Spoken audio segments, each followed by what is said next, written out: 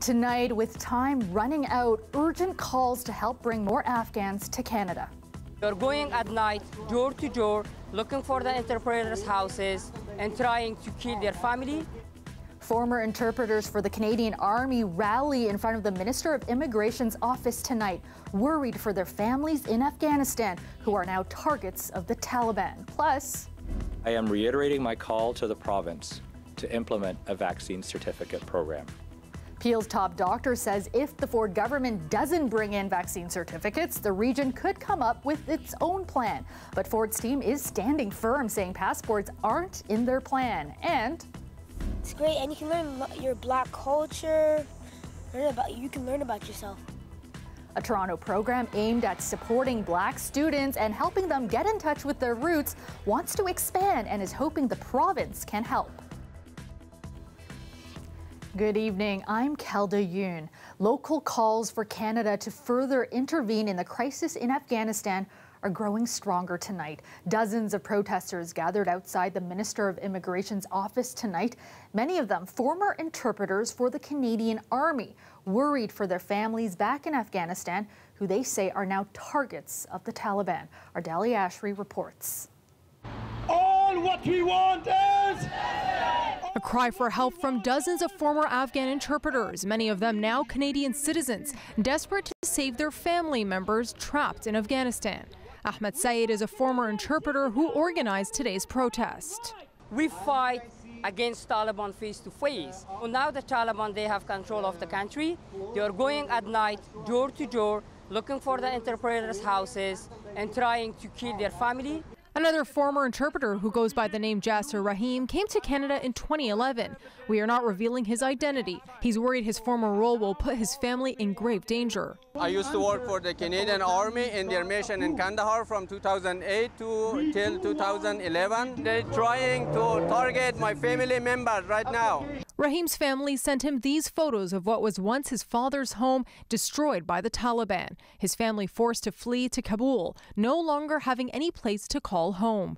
Ryerson Mabey is a retired captain with the Canadian Army who mentored the Afghan National Army and worked closely with interpreters. It's not just the language that you need to pick up. There's social cues, there's environmental indicators, and these guys were always on top of that stuff, and that's what kept me alive and kept a lot of my colleagues alive as well. So far, 1,000 Afghans have made it safely to Canada. The Minister of Immigration was not at his campaign office today, his staff telling CBC he's hard at work on evacuation efforts. Rahim says he's filed an application 3 times to bring his family here. I didn't have any reply back, and I put as urgent evacuation for my family, which they live with no accommodation in Kabul. But no one is responding to me. Maybe suggests a separate and faster application process for families of former interpreters. They need to change the documentary process that they're putting people through right now. Right now, it's like the regular immigration process, except that it's happening in a place where people have guns to their heads. All what we want is... And time is running out. A government source confirming to CBC News that last Canadian-operated flight out of Kabul airport is expected to leave on Thursday. As the crisis continues to escalate in Afghanistan, now the pressure is on the Canadian government to help get people out of Kabul in less than 24 to 48 hours. Dalia Ashri, CBC News, Toronto. The U.S. is holding firm on their August 31st deadline for its troops to withdraw from the country. But American officials pledged that the military airlift from Kabul would continue into the final hours.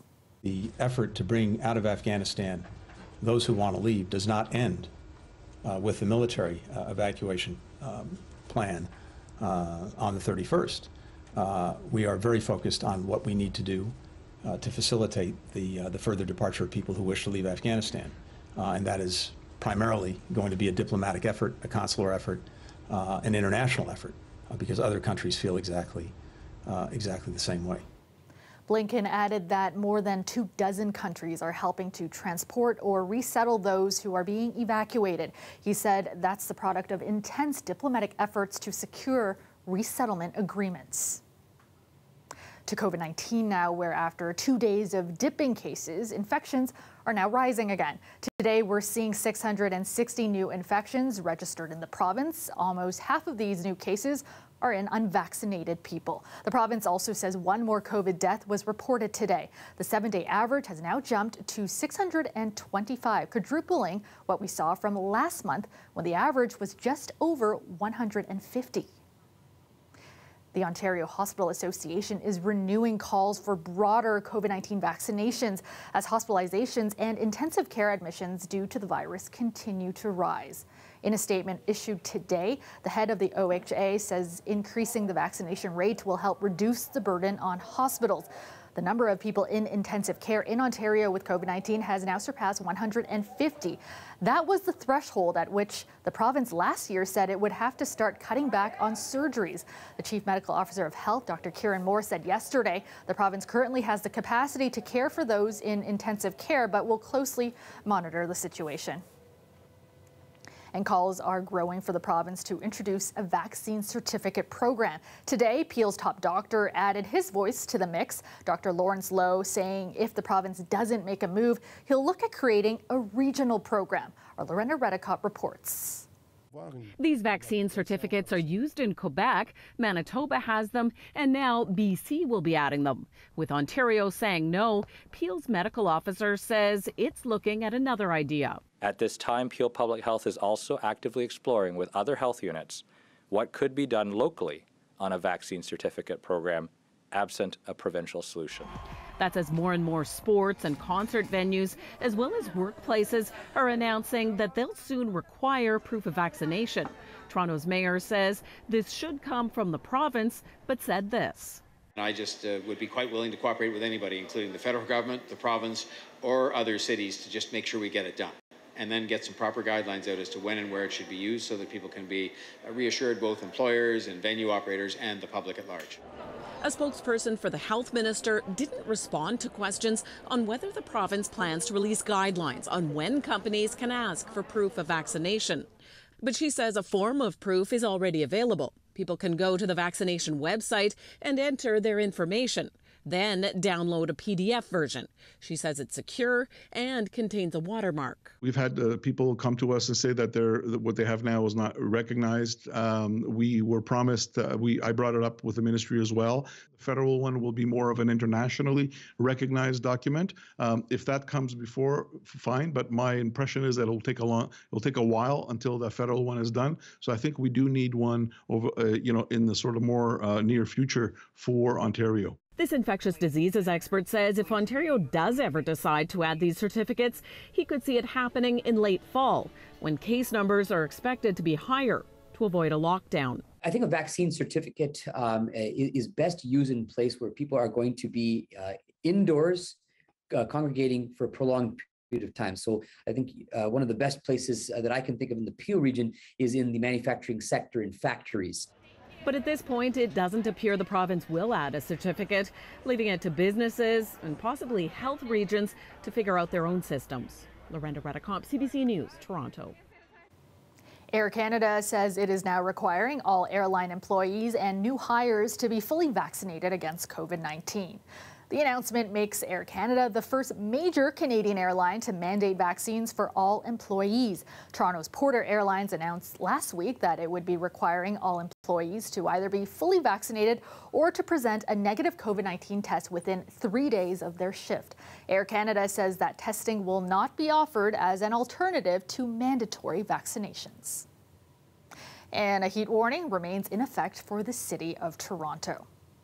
People in the city are trying to beat the sweltering heat. Now, the warning went into effect on Monday. It's expected to last well into Thursday. 8 of Toronto's outdoor pools are running with extended hours, closing at 11:45 tonight. 2 emergency cooling centers are also open for 24 hours. Meteorologist Nick Stankovic joins us now with a first look at the forecast. And Nick, still hot, still humid, nothing new.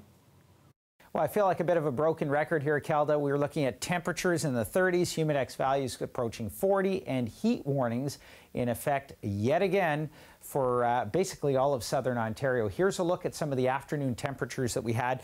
Toronto up to 31 degrees today, Windsor up to 29 degrees. When you factored in the Humidex, though, Humidex values were close to that 40 mark. 39 down in Windsor, actually did peak at 39 in Toronto as well. So heat and humidity in place. We've had some isolated showers throughout the day as well, but generally speaking, it's actually stayed fairly dry. Last night we had rain down in Windsor and southwestern Ontario, but for today, for the most part, just some cloud cover. Tomorrow, I think we're going to trigger off some isolated cells along a lake breeze front, but other than that, for the GTA as a whole, should generally remain dry. Here's a look at your forecast for the next 24.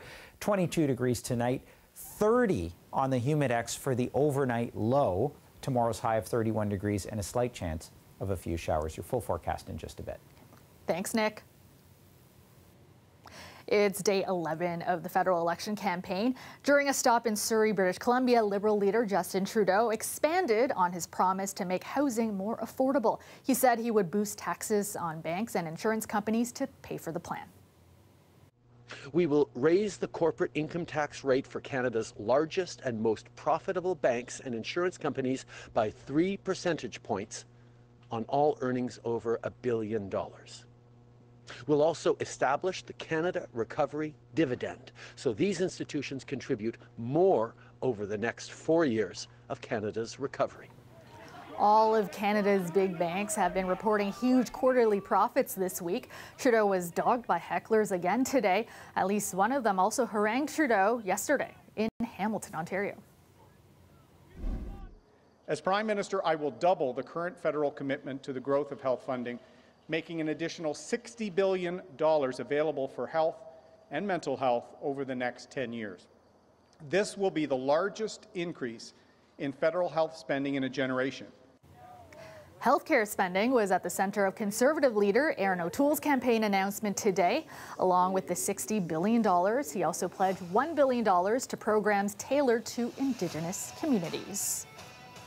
In this difficult time, when people have needed their internet access more than ever to access for work, for school, for services, we know that this is a necessity. People need it, and it should be affordable. And NDP leader Jagmeet Singh dialed in on cell phone and internet fees during his stop in Windsor. He accused the Liberals of breaking their promise to bring costs down. Singh says the federal government has the authority to control cell and internet fees and that he would use that power if elected. Welcome back. A Toronto program aimed at supporting and showcasing Black students is looking for continued funding from the Ministry of Education. The Ready Summer Program merges academic excellence with Afrocentric cultural immersion for students in kindergarten to grade 12. Now, it finishes in September, but organizers are hoping for a funding boost in order to expand in the future. Natalie Collada has the story. It's a space and summer program that is not only readying Black students for September, but also making them feel safe. Like, sometimes I feel like my classmates, they would make some racist comments, and like I wouldn't like that, and like it's hurtful. For 10-year-old Jeremiah Takiana, the Ready program has made all the difference. You can make lots of friends. It's great, and you can learn your Black culture. You can learn about yourself. And that, say organizers, is exactly the point.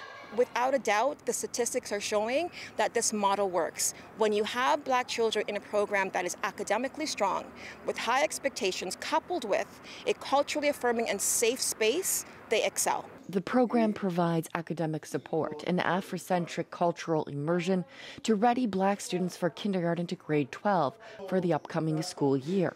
My kids go to public school in York Region, and my son is in a French immersion school. So even more so for him, he doesn't see children that look like him, and he doesn't see educators that look like him. So coming to a program like this, even though it's only been a couple of weeks, is a spirit uplifting. Martin says a survey of participants found 86% reported an increase in confidence and feeling safe. The need for the program not only to continue but expand, she says, is great. We have parents that are coming as far away as Ajax, Parents are coming from Brampton, from downtown Toronto. We had a parent in Hamilton that wanted to come. In a statement to CBC, a ministry spokesperson says we recognize that Black and racialized students have been disproportionately impacted by the pandemic, which is why we partnered and invested in programs like Ready to combat racism and promote academic success for Black students. While Ontario remains the only level of government to support the critical work undertaken by Anchor, we do hope all levels of government will also step up to support their work and the success of Black students and their families. The program wraps up this week, but organizers hope it will be back next year. Natalie Collada, CBC News, Vaughan.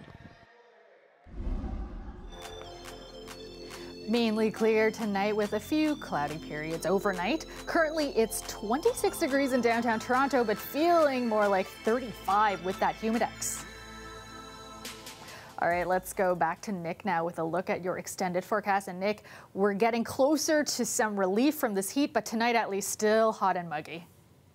Well, Kelda, I feel like we're living in the movie Groundhog Day. The weather just keeps repeating itself, and really nothing has changed for the last 5 or so.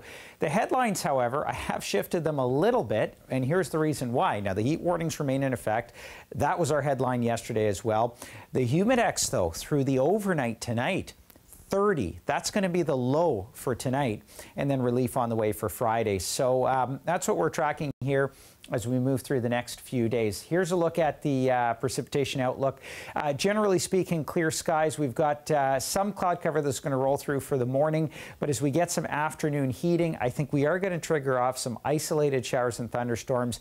Potential for that in the GTA, especially along the west end. And then as the sun sets, things generally clear out. Into Friday, though, scattered showers starting in southwestern Ontario and then moving across into the GTA. In terms of tonight, we've got forecast temperatures down to 21, 22 degrees. Again, a few very light isolated showers in southwestern Ontario, but for the most part, it's clear. And then tomorrow, humidex values around 42, heat warnings in effect, isolated showers again. So this looks bad, but it's really not. These are isolated showers, so not an all-day washout event for you in southwestern Ontario. Golden Horseshoe, similar temperatures, 22 degrees. Overnight humidex of 30, that's the low, and that's the highest that we've seen it actually in recent memory. Humidex tomorrow up to about 40, temperatures around 31 degrees, a mix of sun and cloud. We will trigger off a few isolated thunderstorms, but whether you see it or not, about a 30% chance of seeing that for tomorrow. 5-day forecast, better chance of seeing some showers on Friday, highs to 24 degrees. There's the relief that we're looking at, but the temperatures start to climb through the weekend, and humidex values by Sunday back up to about 38. Kelda. Thanks, Nick. Rivard is battling to keep pace. Rivard finishes third. A strong opening to the Paralympics on day 1 for Canada. Aurélie Rivard captured a bronze at the Tokyo 2020 Games. She took the medal in the women's 50-meter freestyle S10 event. Rivard was the defending champion, winning gold in Rio in 2016. Keely Shaw of Saskatchewan got Canada its first medal. Equestrian events begin today at the Tokyo Paralympic Games, and Toronto's Jody Schloss competes with her beloved horse, Lieutenant Laubin, later this week. And it's not her first Paralympics. She competed in London 2012 and says she's more prepared than ever. Our Jessica Ng reports. At a riding hall near Hamilton, Team Canada's Jody Schloss shows an effortless command of the horse she affectionately calls Laubin. This week, the veteran rider takes on Tokyo in team and grade 1 individual dressage.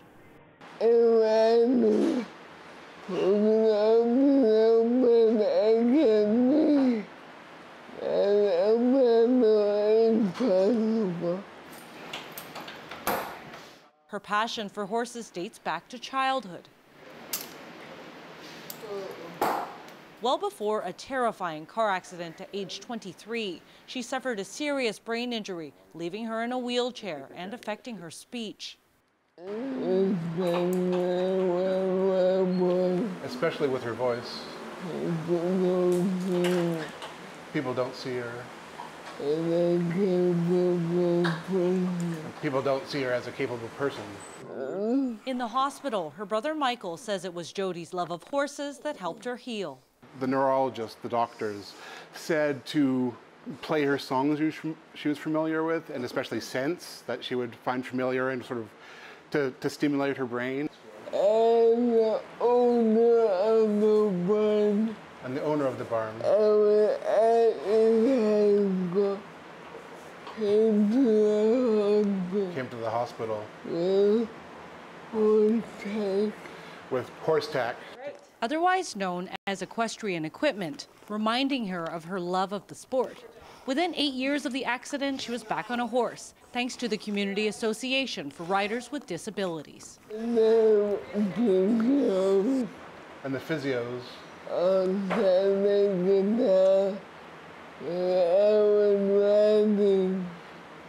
Her physios said they could tell when she had been riding. Because her core was so much stronger. Strength that's evident to Michael. It's just amazing to see her come here day after day, drive an hour here from home, 5 days a week, to come ride and to come improve her skills.